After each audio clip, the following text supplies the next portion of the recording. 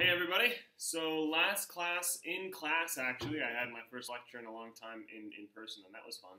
But we're back to video lectures, and last class we talked about the law of conservation of momentum.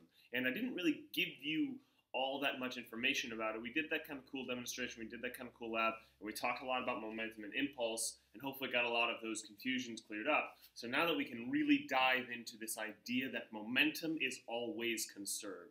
Conserved, again, just means saved, like kept safe. So it's kept forever. Once there is momentum, that momentum is never just going to go away. It's only going to be transferred, just like energy was transferred in the law of conservation of energy.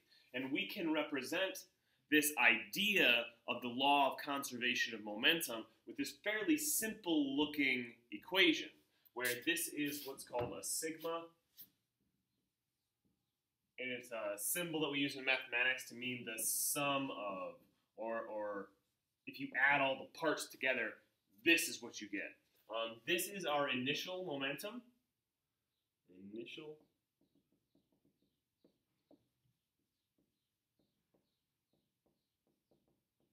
momentum. So this is the sum of all of the parts beforehand.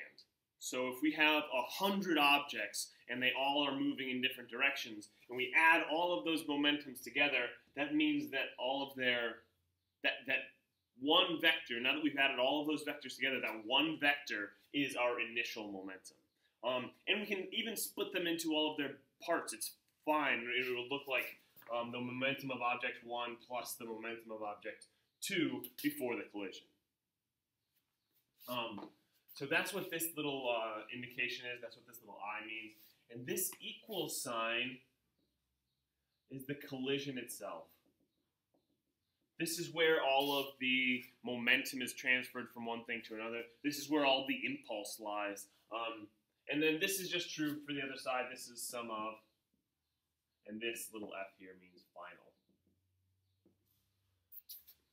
So breaking that down into all of its pieces and parts hopefully clears up exactly how we're going to use this. And I want you to really think about what these parts mean as we actually look at some collisions. I have some cars here. It looks like you guys can see them okay. Maybe I'll move you guys up. Yeah, that probably wasn't dizzying.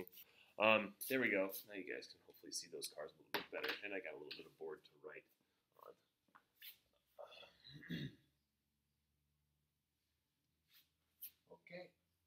Okay.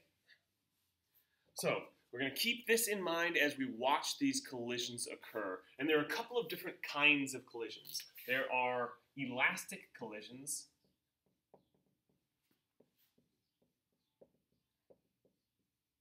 where two things hit each other on. I don't know if you guys can see that. Oh, I don't think you can. Oh, there we go. Elastic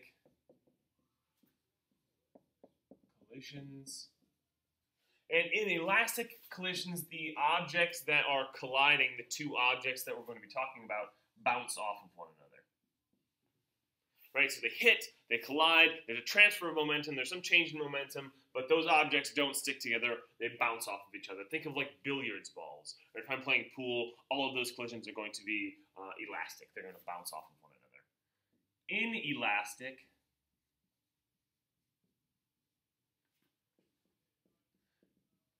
are just the opposite.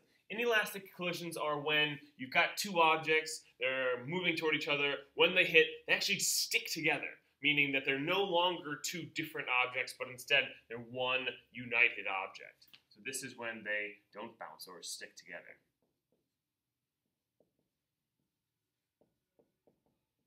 So here we've got two objects beforehand, two objects afterwards. Here we've got two objects beforehand, one object afterwards. And our last one is actually an explosion, which isn't really a collision in the classic sense, but it's still a transfer of momentum, so I like lumping it in with these other two elastic and inelastic collisions. Explosions are when things break apart.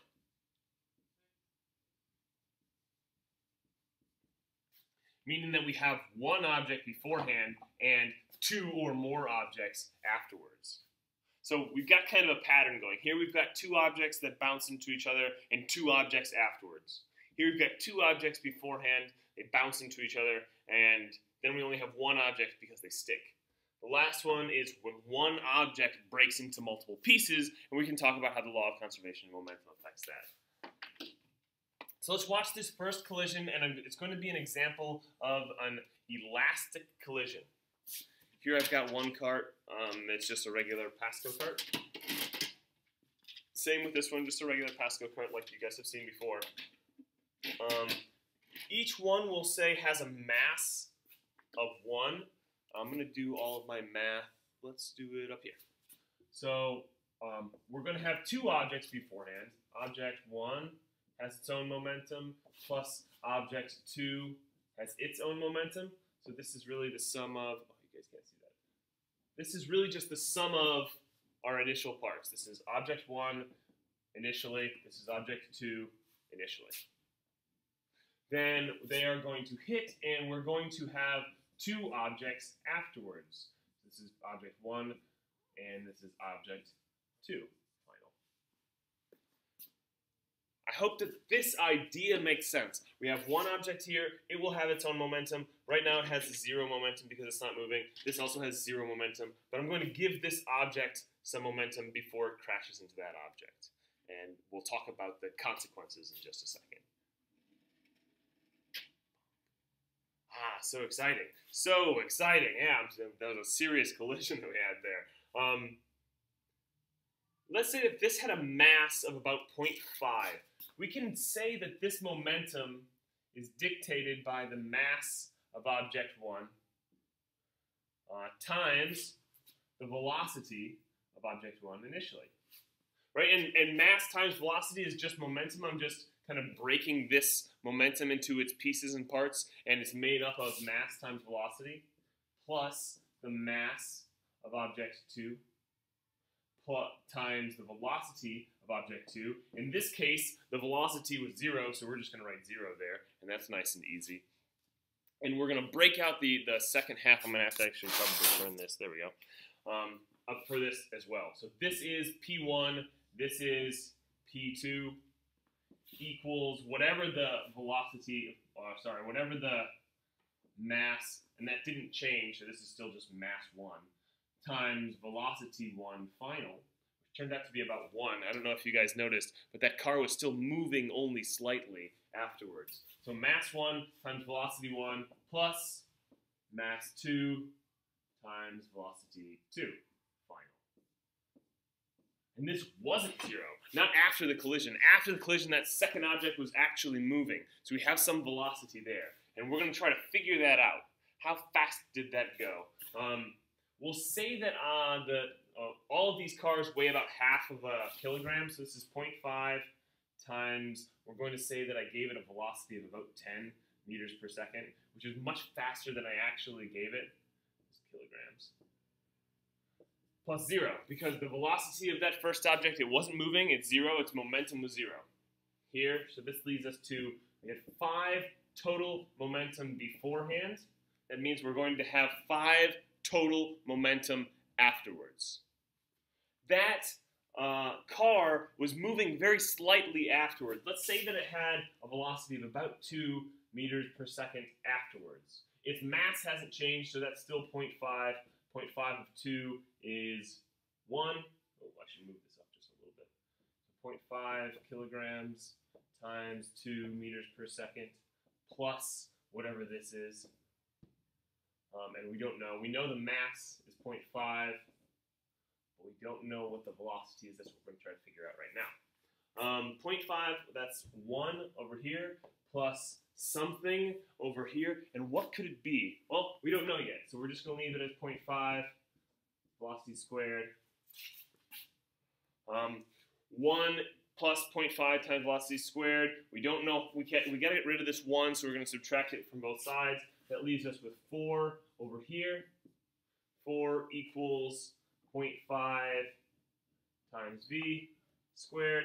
Divide both sides by 0.5. V squared turns out to be 8. I know that that was a really complicated equation.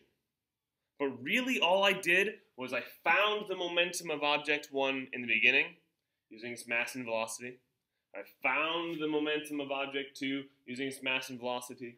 I found the momentum of object 3, mass and velocity. And I found the momentum of object 4, mass and velocity. I just wanted to go through one full equation with you guys before we get into class, where it's not important that you know all of these steps. It's important that you start to think about what these steps are really showing us. The important thing, we're going to have lots and lots of classes to practice this math. Just try to think about the flow of momentum. Here I see momentum, here it's still momentum. After we start plugging things in, it's just math. And math we can all do. I know I've seen you all do it, so math I know we can do. I'm going to spend just a couple more minutes of your time, and I want to talk about, so if this is an example of an elastic collision, and we can represent that by showing P1 beforehand plus P2 beforehand equals P1 afterwards, P2 afterwards. Right? We have 2 before, 2 afterwards. In an inelastic collision, and I'll show you guys an example of an inelastic collision that I'm still on screen here. Okay. So the momentum of this guy is 0 beforehand. The momentum of this guy we're going to say is 10 again, just to make it easy, or 5 again, just to make it easier on us. When I roll this cart toward the other cart, they hit and they stick together. I don't know if you guys can see that, but they're sticking together. So this is an example of an elastic. This is going to be an example of the equation for an inelastic. And they're all spawning from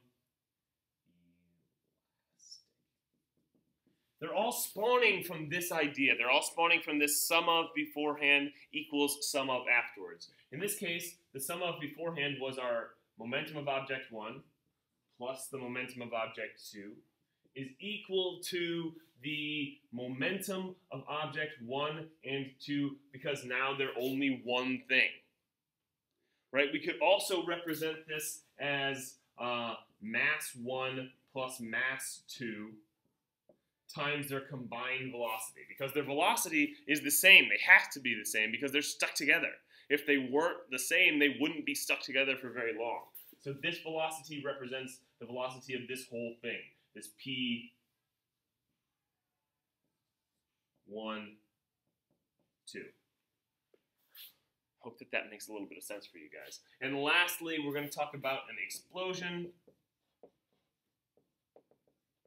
An explosion is when we have one object beforehand and potentially many objects afterwards. All I'm doing each one of these times is manipulating this idea that all of the momentum we have beforehand is the same as all of the momentum we have afterwards. I'm going to pause the video, I'm going to write out all of these things and what they mean, and then I'm going to start the video up and explain it just one more time. Okay, so like I said, I was going to write it out one more time. Here's the type of collision, or the type of transfer or change in momentum. The first one, elastic. When 2 objects collide and we have 2 objects afterwards. Nothing really changes except that there is a transfer of momentum. And then I wrote over here how we can express this mathematically. We can express it mathematically by saying the sum of both of those objects' momentum beforehand has to equal the sum of both of those objects' momentum afterwards. Next, I just wrote out what that means in terms of this particular collision. In this collision, we've got 2 objects beforehand, 2 objects afterwards, an elastic collision. We have the momentum of object 1 before, we've got the momentum of object 2 before, then we have the momentum of object 1 after and the momentum of object 2 after. Because they're still separate objects, we have to calculate their momentum separately. An inelastic collision is when we have 2 objects beforehand, they collide, they stick together. Then they move on as one object. Here I show that as the momentum of object 1 because it's still its own object. The momentum of object 2 because it's still its own object. And then afterwards, we have this united object that is both the mass of both objects beforehand, plus the velocity of this new, whatever the amalgamation of these 2 objects is. And lastly, we have the explosion, which is one object beforehand, turns into multiple objects afterwards. And again, we just have to make sure that if it's one object, we're going to try to calculate the momentum of each object that we can think about. The more we can think about, the more objects we can take into account and calculate the momentum, the more easily we can do this. Good luck.